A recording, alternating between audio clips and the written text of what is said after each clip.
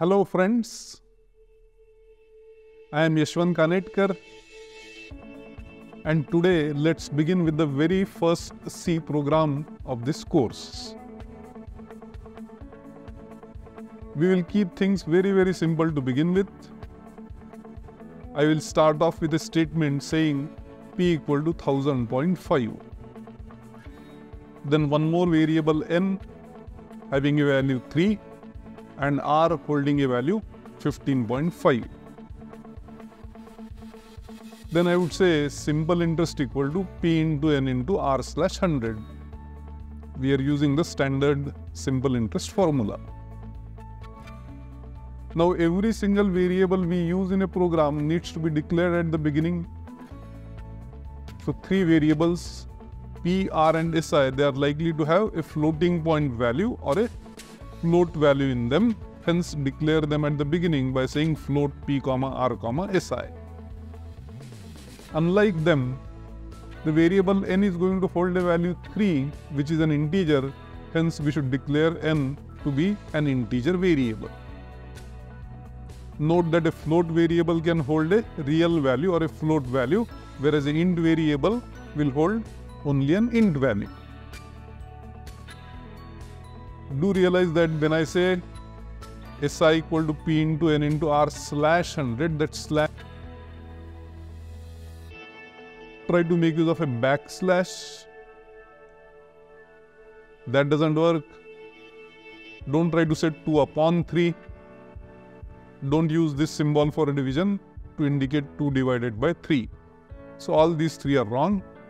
The only way we can carry out division in C programming is using the slash operator. So every variable must be declared. That's the first rule that we have learned.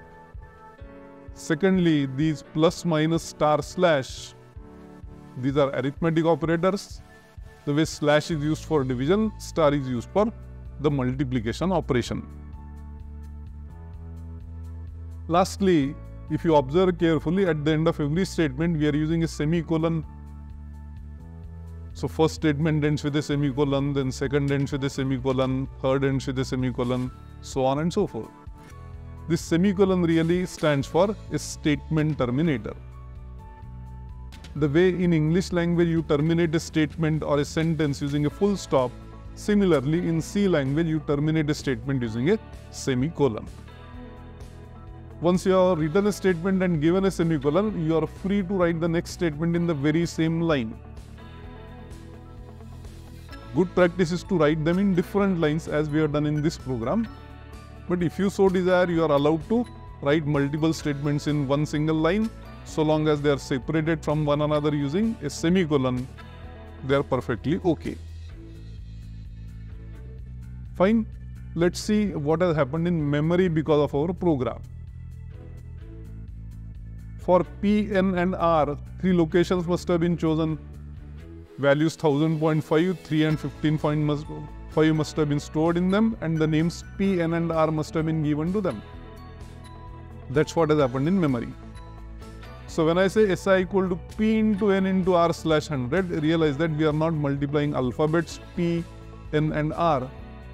The moment we use the variable name P, the value that is stored under that location, in our case 1000.5, will be multiplied with the value that is stored under location name N, that is 3, and the result would then be subsequently multiplied with 15.5. Whatever result you get out of these multiplications, that is finally divided by 100. Value that you obtain out of this will be stored in yet another location. Maybe P into N into R slash 100 turns out to be 465.25. So that is stored in yet another location and a name SI is given to that location. But what is stored in this location is not visible to me with a naked eye. So I need some agent who will pick the value from this memory location and display it at a place where I can see it. That agent is a function called printf, and the place where it will display the value of SI is naturally the screen. That's your output device. The way to employ this agent printf is to say printf then a pair of parentheses, and the variable whose value we wish to print on the screen In this case, it is SI. Tomorrow, if I want to see the value of P on the screen, we would naturally say printf P. Similarly, printf and printf R also can be employed. Right now, we are of course interested only in printing the value of SI. Note that just saying printf SI is not enough. Before SI, we need to use within double quotes what is known as a format specifier. So this %f that we are using is known as a format specifier. Every format specifier begins with a percentage. F indicates that we are trying to print out a float value. SI is a float variable. That's why we have employed %f. Tomorrow in some other program, if SI turns out to be an int variable, we would employ %i. And in yet another program, if SI is a char variable, we would employ %c.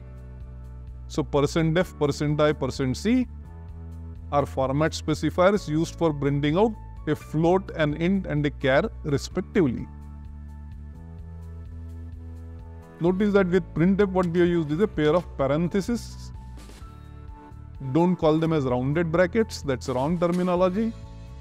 Always use this terminology, parentheses, braces and brackets. They are distinct, they are different. In C programming, all three are allowed, but each is used with a different purpose in mind. So with printf, we should always employ a pair of parentheses. Now what we have done so far is this.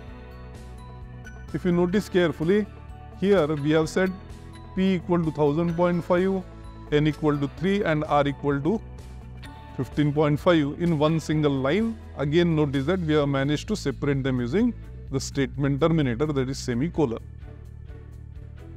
Now we need to somehow or the other be able to tell the machine what is it that we want to get executed from it.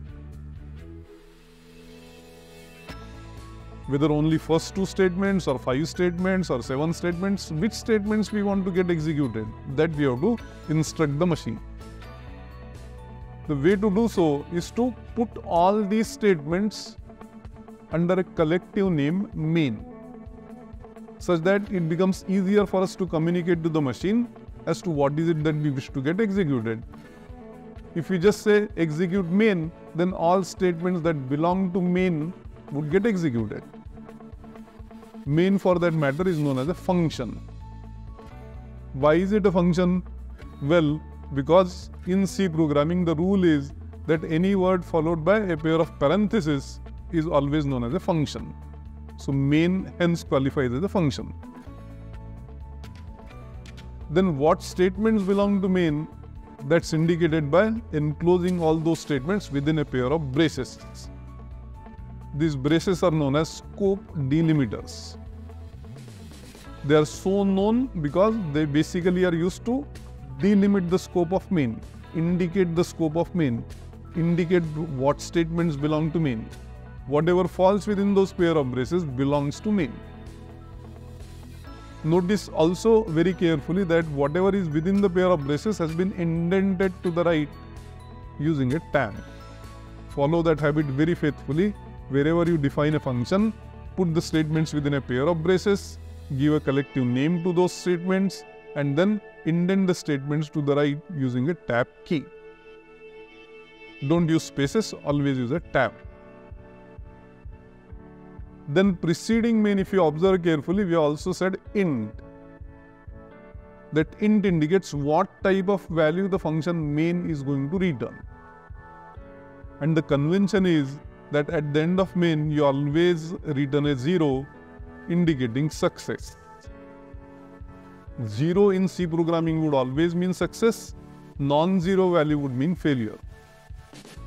Since every statement above return 0 has been executed successfully, we are saying return 0 at the end. Also realize that 0 can be written within a pair of parentheses, or if you so desire, you can drop the pair of parentheses. In that sense, pair of parentheses is really optional. Your choice whether to use it or not. Tomorrow in some other program, you have maybe 100 statements. And within those 100 statements, there are several operations that you are carrying out. If one of the operation fails, you may return a value 10. If another operation fails, you may return a value 20. If the third operation fails, you may return a value 30. So these non-zero values that you return, they always indicate failure. If there is no failure in all the 100 statements, then at the end you can return a success by saying return 0. So always say int main at the top and return 0 at the bottom. Part and parcel of every C program. Lastly, we should also say hash include stdio.h at the beginning. That symbol that we are making use of is known as a hash. Include is what is known as a preprocessor directive. What it is, we will get into that a little later. As of now, just understand that stdio.h stands for standard input output.header file. It is necessary to include this file for the printf to be able to work. Most of the library functions, if we have to make use of, library means ready-made functions. Printf happens to be a ready-made function. Anytime we have to use these ready-made functions, we will have to include a suitable file.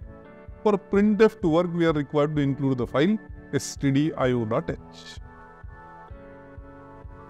So much about the very first program that we wanted to learn in this course. Now, whenever we write a program, make sure that at the top you always give the purpose of the program in the form of a comment. That comment should always be enclosed within a pair of /*/ combination. You are free to give whatever text you want within this /*/ combination. It's going to be treated as a comment. Needless to say, you can give any number of comments anywhere within the program. At the top, in the middle, at the bottom, wherever you wish. Usually what is given in this comment is the purpose of the program. Secondly, the author of the program. Thirdly, the date of creation of the program. These three are almost there in every single program as comments at the top. Best way is now, take the next step, type out this program, get it executed. You are free to make use of absolutely any compiler that you desire. Make use of the good old Turbo C++ if you wish, or make use of Visual Studio, or make use of GCC compiler. Or if you do not want to install any of these on your machines, then you can always go online to onlinegdb.com. Once you do that, within the browser you are supposed to type out your program and get it executed by hitting the F6 key. So use any compiler. With all compilers, this program is bound to work. That I think is the best step forward. Because more programs you do, better will be your confidence level. On that note, I think we'll stop here. Goodbye, good luck, and thank you.